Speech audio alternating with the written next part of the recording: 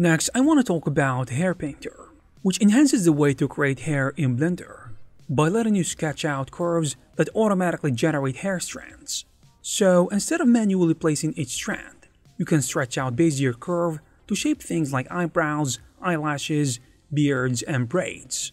The process is quick, and once you've drawn the base, you can tweak the strand density, thickness, growth angle, and even add some frizz to make it look more natural.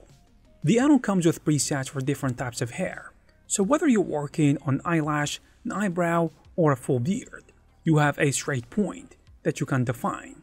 There are also extra tools for handling braids, also fine baby hairs, and even automatic hairline generation, which makes styling easier. And if you need more control, you can adjust things like hair curvature, compression, and rotation to get the exact look that you're going for. And since everything works non-destructively, you can make changes on the fly without having to start over. The add-on also includes demo files, so you can test different styles before committing to your own project.